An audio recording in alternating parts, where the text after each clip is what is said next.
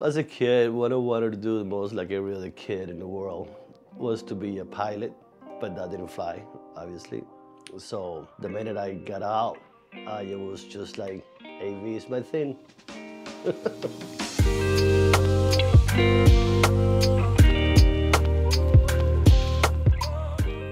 Hey, my name is Luis Sanchez. I'm from Havana, Cuba, born and raised. My title in the company is project manager. What I do is to grab the show right after sales, build it up, do all the pre-planning, all the pre-show logistic arrangements with the venue. So all in all, I've been working with Crescent since before it was Crescent as a freelancer, and then became full-time in 2019.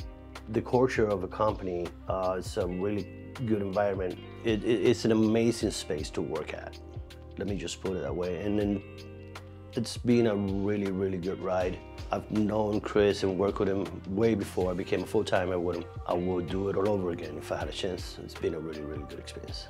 So my biggest accomplishment with the company has definitely been the amount of learning that I've been exposed to along the way. You necessarily don't get forced to learn new things and get out of your comfort zone, but you definitely get motivated to do so, not only in the technical side, but on the human being side.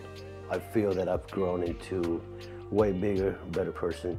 Outside of work, what I like to do most is to gather with friends and family, maybe cook for them, having a really good time over a good meal. Something people might not know about me is that I'm very uncomplicated.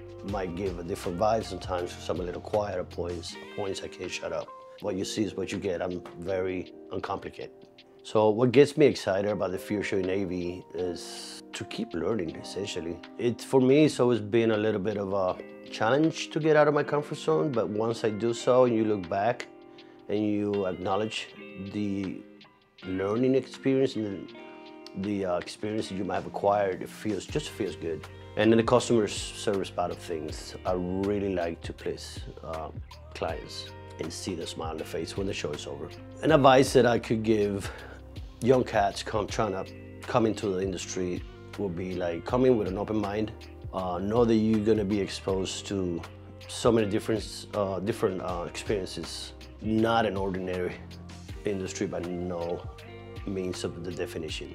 Majority of the times it's fun, but it could be challenging and it could be stressful, but you always come in with a good attitude. It's going to take you places.